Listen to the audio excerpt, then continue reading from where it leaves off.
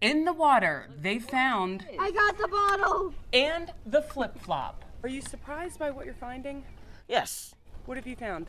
Pill bottle, a bobble, a whole entire lure, can, cigarette butts, a piece of rubber. We met volunteers with the High Five Initiative at the turtle habitat at Marina Park in Port Deposit, right on the Susquehanna River. It's kind of shocking seeing how much people disrespect the environment and stuff, and seeing that they just don't care for the natural wildlife around here. This cleanup focuses on giving northern map turtles the best habitat, and they were spotted on branches in the water. They found a home here on their own long before humans were here. About 40 volunteers, including several under the age of 18, collected 2,800 pounds of trash. Even tires were in the piles. We're trying to give the turtles a straightaway to be able to come up for the nesting season that's going to start in about a week. And look at all the branches brought up. Here's a before and after of the beach. There's a lot of trash here.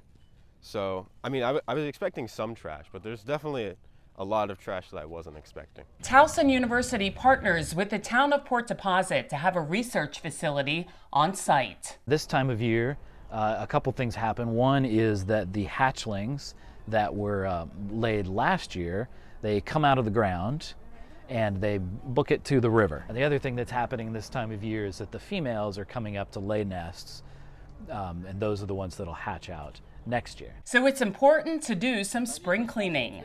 Coffee lids, water bottles, a bunch of foam. It's pretty crazy around here. You get a lot of illegal dumping, as well as water being released, like I said, from the dam.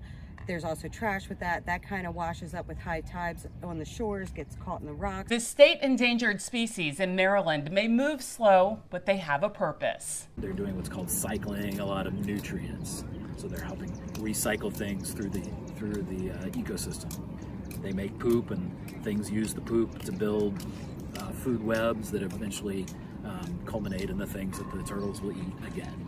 So it's another reason the trash needs to be picked up. It's so babies don't choke on it, eat it. If you want to help out the High Five Initiative, there are several more opportunities to do so this year. They focus here in Cecil County on the Susquehanna, Elk, and Northeast rivers. Sometimes volunteers are on kayaks in hard-to-reach places by land. Just helping out the environment just makes me feel good. For Chesapeake Bay Media's Bay Bulletin, I'm Cheryl Costello.